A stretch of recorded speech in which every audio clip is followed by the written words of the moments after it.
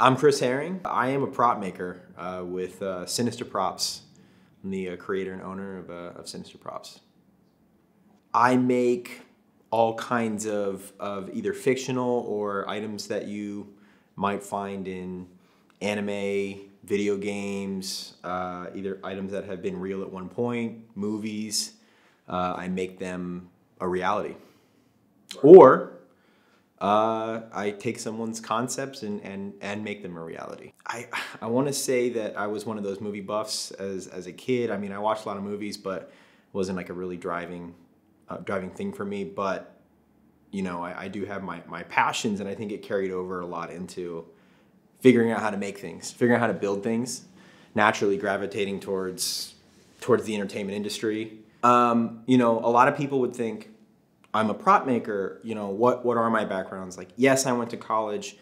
You know, how did I end up doing something where I would say my expertise is less on the artistic side and more on the engineering side?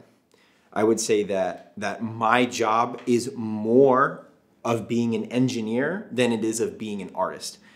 Obviously, yes, if someone were to say, you know, what would you classify me as? Most, like 9 out of 10 people would call me an artist. So, and I'll take it. I'll take that.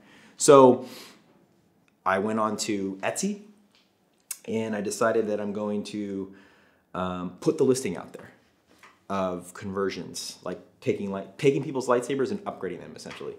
Lightsabers, various different kinds. And by the time I got my job, I had a couple of sales, just a couple. Working on like basic lightsabers to diving completely into 3D printing, learning how to paint.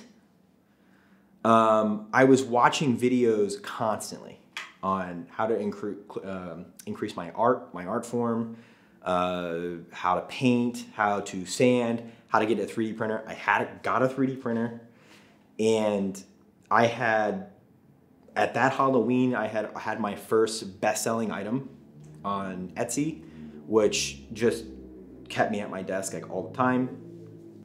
The pandemic was a brutal, like, my job or what I provide is not a necessity, right? Like, truly, it's not. Like, people don't have to have a lightsaber. People don't have to have a prop from Marvel or their favorite movie or whatever.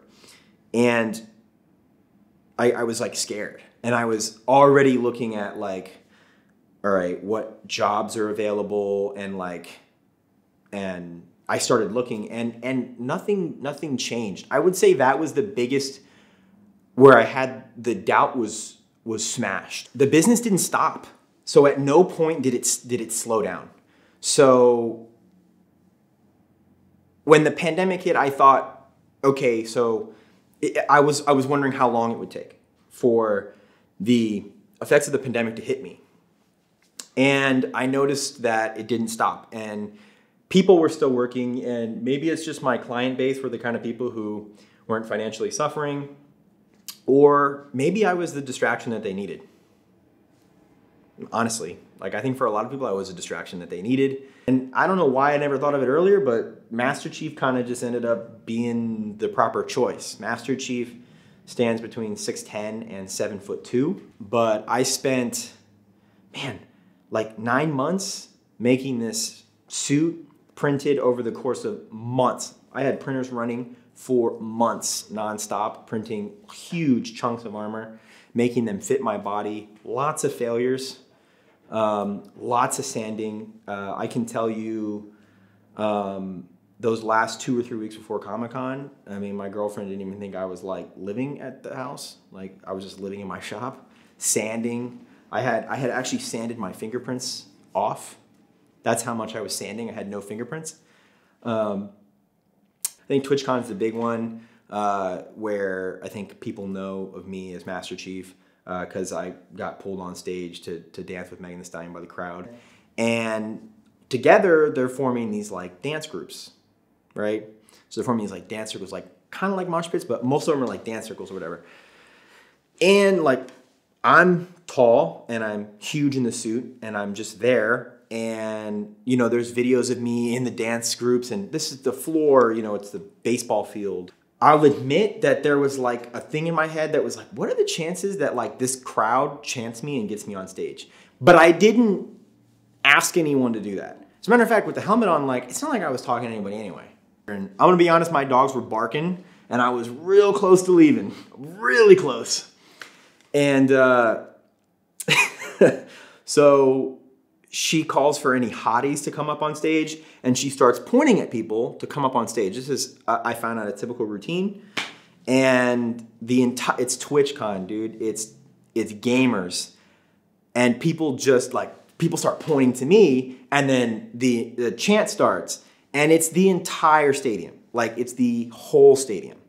And these are things that, like, you know, the Rolling Stones wrote an article about this. Lots of places like Kotaku, they just didn't get this right. They just missed these points about this whole event.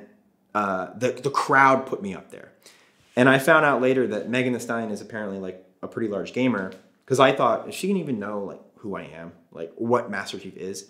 And I found out there's a very, very good chance that she knew who Master Chief was. Like, they call me up on stage and she says, you know, like, oh, like Master Chief, and then like the crowd parts. Like when she says, like, yeah, come up here, the crowd parts and gives me a straight shot to the stage, which is unreal, by the way. I mean, the crowd wouldn't have parted for like that for anyone else.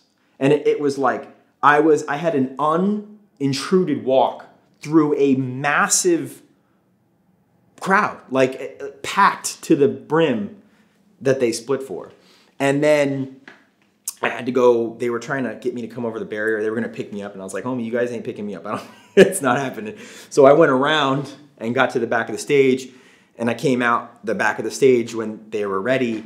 And that's when, you know, I put on a little bit of a show, but nothing was staged. It was completely random, absolutely random. Yeah, I had a great time. She had some banter. Honestly, didn't hear anything. Like, honestly, couldn't hear anything. It was the hottest I was all weekend because the lights were hot. I could see pretty well, but honestly couldn't hear anything. Like, when they were telling me to like get off stage, like the guy had to tap and go, because like I didn't know when I was supposed to leave. And it's kind of like not my fault, but like, yeah, one of the backup dancers was like, oh yeah, it's time to go. And the backup dancers were stoked. The people were talking to me afterwards, and I couldn't hear them, but it was, it was a fun experience. So I would say the future for me is definitely film. Definitely making stuff for film, working on films as Sinister Props. I want to be Sinister Props. I don't want to be hired by another I want to be Sinister Props working on this film. And in the credits roll, it says Sinister Props. Keep doing your hobbies, man. Your hobbies, don't sacrifice those hobbies, because you never know what they might turn into. And if things change in your hobby, man, look into finding something else. Everyone's got that thing out there. And then there's groups of friends that you can relate to that can get you somewhere that you didn't even think that you could attain otherwise. I mean, that's how I ended up here. And I love what I do. Absolutely love what I do. Wouldn't change it for the world.